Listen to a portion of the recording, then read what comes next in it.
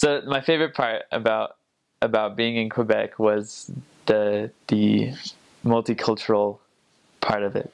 Mainly because I got to taste food from around the world. I had Sri Lankan food. I had, Northern Indian food. I had Southern Indian food. One of them was more spicy than the other. I don't remember which one. Anyways, delicious. And I got, Chinese food from Chinatown. Amazing. Mexican food and what's El Salvadorian food, and like all of these different like countries. I got fufu from Africa. I got I know there's other ones. You get the classic like potatoes and beef. I ate moose. I thought it was beef. So they served us this meat, and I look at it and I just assumed that it was a steak. I thought it was beef, and so I start to eat it, and it tastes kind of funny. And I didn't say anything. I'm not going to say anything. This is my first area. I'm not going to say anything. so I just ate it. It was like, beef tasted kind of weird, but that was okay. It wasn't until like a few weeks later that my companion notified me of what I ate, and he said that was orignal, which is moose. And so I was very surprised. I said, "Oh, that makes a lot more sense now. Why it did not taste like beef." What else did I get to eat? Thai food.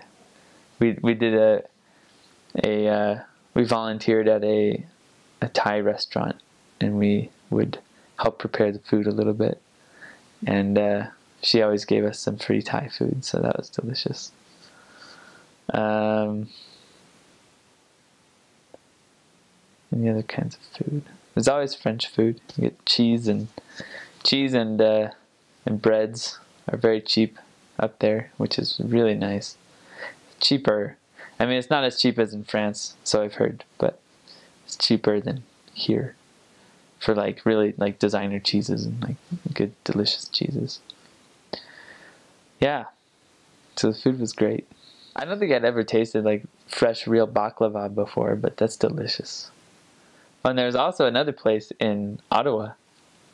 Ottawa's great, by the way, for food, because there's these things called food trucks, and I've seen a couple of them around here in Provo, but in Ottawa they're all over the place. There's all these food trucks, and so we had one member. He was recently married and less recently returned from his mission. He was probably like 24 or something like that. And he would always take us to these food trucks. He's like, "These food trucks are great." And so we got to taste like rice crepes from Lebanon or something like that. So, and then this other guy, anyways, he took us to this restaurant that was a Greek. Was it called the Mad Greek? No, that wasn't it. It was a Greek bakery, and they had all kinds of delicious Greek foods. And we asked them. We said, "So, have you seen the movie My Big Fat Greek Wedding?" And they're like, "Oh yeah." We're like, "So how true is it to a family-owned Greek restaurant?" They're like, "It is spot on. That is exactly what a Greek family-owned restaurant is like." And so that was really funny. Yeah. Oh, there was in one of my areas, there was a Greek family, and they fed us a Greek salad with real Greek olives, like from Greece, with the seed inside.